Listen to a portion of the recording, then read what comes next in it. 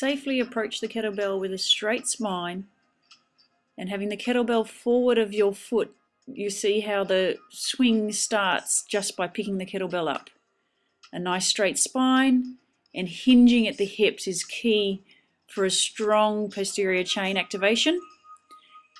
And placing the kettlebell down just in front of the foot line again keeps that spinal alignment. Same action, same points with the single arm swing. The spine is straight and you can see that there's no elevation of the shoulder as the bell is reaching its top position. So keeping the shoulders aligned and centered and the arms straight keeps everything structurally aligned and safe.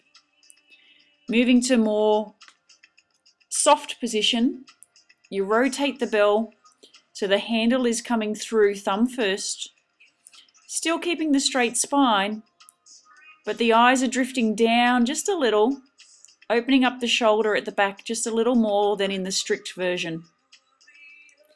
Still hinging at the hips and driving through the floor with the feet to open up the hips and activate the glutes.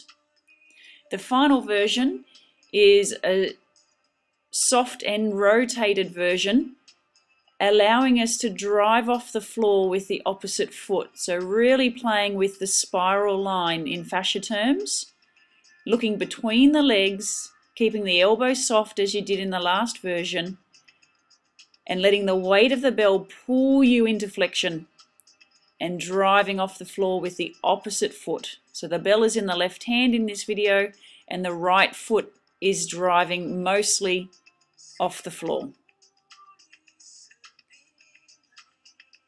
Moving to club version, same action, same arm position, same structure and setup, nice straight spine, straight arms.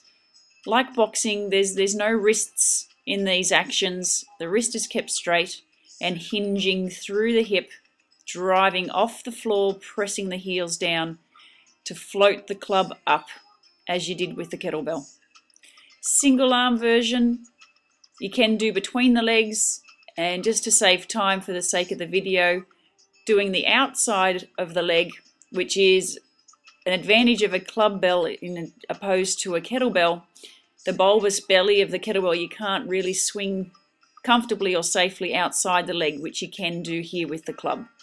You're getting that same rotational aspect that you got with the single arm kettlebell, but you're not having to drive the rotation as much with the weight of the club going further back behind you from the outside position rather than between the legs. Enjoy your practice.